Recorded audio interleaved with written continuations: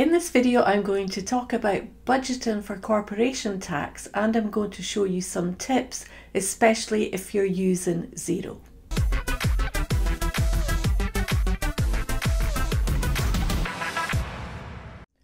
As we know, for every limited company in the UK, they will have corporation tax to pay, and that's usually around 9 months after your year-end date. So it makes sense to not wait until the corporation tax is due, but to have an idea what will be due to be paid and to keep that money aside. You want to have an idea of what your corporation tax charge is going to be. So how do you do that? Well, first of all, you want your Xero account to be up to date and you want your figures in Xero to be accurate. So then your starting point would be to look at your profit and loss account in Xero. Look at your profit and loss account for the year, and then from that try to work out what your corporation tax charge will be. Talk to your accountant, they might be able to give it to you. If you're not able to do that, then at least make your own estimate. So get familiar with corporation tax rules, understand what's allowed and what's disallowed for corporation tax purposes. Let's head into Xero and take a look at one of my demo companies, estimating our corporation tax charge and putting the money aside before it's due for payment. Okay, we're in our Xero account and our starting point is we're going to go and look at the profit and loss account for the year. Now you might want to be doing this for less than a year to budget during the year, but I'm going to look at a full year.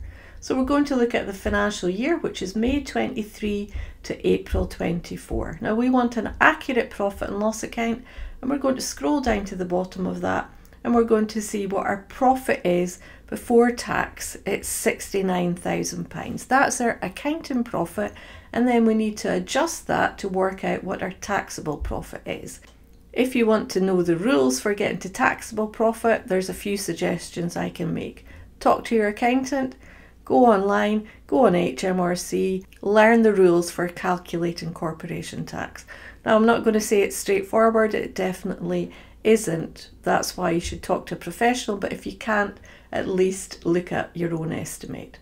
So here's our profit for the year. What you'll notice is we don't have any depreciation. If we had depreciation, we would need to add that back, because instead of depreciation, what's allowable is capital allowances based on the expenditure you've made. So we're going to look at our profit and it's £69,000. But what we can see is we've actually spent £1,000 entertaining clients for the year, and we know that that's not allowable. So our taxable profit is going to be 69,000, adding back £1,000, so a very easy figure to look at, £70,000. So now we need to work out what our tax is going to be. The tax rates in the UK start at 19% if your profits are below 50,000, and then it goes on a sliding scale after that. Profits from 50,000 to 250,000, your rate of corporation tax will increase from 19% up to 25%. What you can do is you can go to the HMRC website and you can actually calculate the tax. So I'm on this page here, I'll put a link to it, and you scroll down and you say, right, I'm going to put in my year, and we're looking at May 23 through to April 24. We know our profit is 70,000, the same as their example. We're making life very easy. We're going to continue. We can say no to the next two questions, so there's no distributions and there's no associated companies. So a very straightforward example. And then we just go to calculate marginal relief, which means reducing the tax from 25% based on what your profits are. And if we scroll down, we can see that our corporation tax liability is £14,800. If we keep scrolling, we can also see that our effective tax rate is 21%. So we knew it would be above 19 and we knew it would be below 25. So in future years, if your profits are similar, you could actually just say, well, I'm going to estimate my corporation tax at 21%.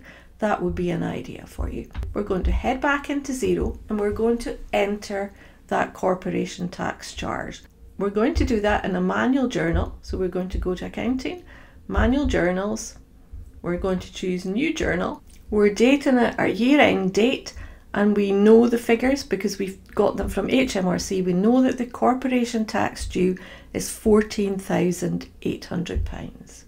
If we go back to our profit and loss account, if we update the profit and loss account, and if we scroll down, we can now see we've got our corporation tax charge. So we've got profit before tax, our tax charge, and profit after tax.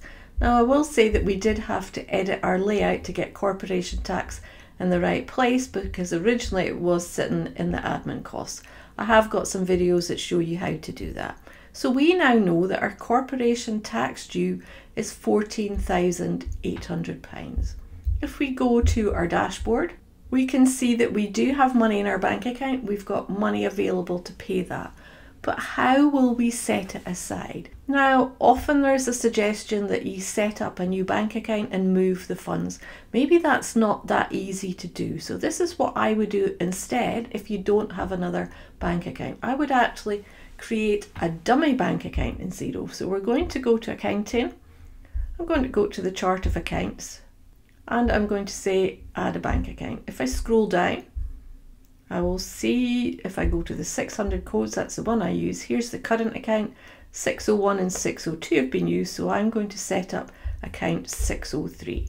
So I'm going to say add bank account, and it's asking for a bank, so I'm just going to say something that doesn't actually exist, and then add without a bank feed. I can continue, and this part is actually quite irrelevant because it's not a real bank, but the account name is important. So I'm going to say bank saving for corporation tax. Account type I have to choose, so I will say other. Account number it needs, so I'm going to just put some figures in here. Account code, this is the account code in Xero, so we decided it will be 603, and then we can say add account. Now when we go back to our dashboard, if we scroll down, we can see we've got a bank account saving for corporation tax, but there's nothing there. So the next step I'm going to suggest is transferring money into that account. Now this is not a real transfer, it's simply in Xero. So we're going to say create a new transfer money. We're going to say we want to take money from the current account. We're going to move it to the bank account. We're going to choose our year-end date, and we need to remember the figure, it's £14,800. So what does that do? When we go back to our dashboard, it saves us creating a real account, but what we will actually see that the balance in Xero, and that's what's important because that's what we're saying is available, not the statement balance. We know it will be different, but the balance in Xero has now been reduced, and now we see that we have funds sitting in this pot. So it's not a real bank account, but in Xero we have moved the funds, so then we can see what's available, what's left in Xero, not what's actually in our bank. So that's my tip for budgeting for your corporation tax in Xero.